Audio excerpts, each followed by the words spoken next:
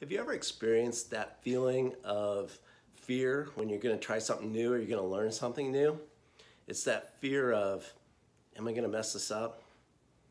Am I going to succeed or am I going to fail? Am I going to embarrass myself?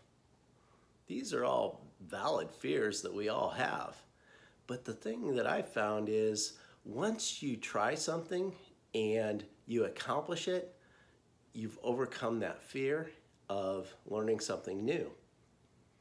Just last week, I was at a lake and I'd never paddleboarded before.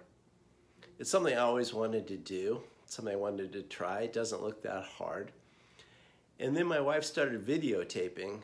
When I was getting on, I'm like, oh gosh, I hope I don't fall and embarrass myself.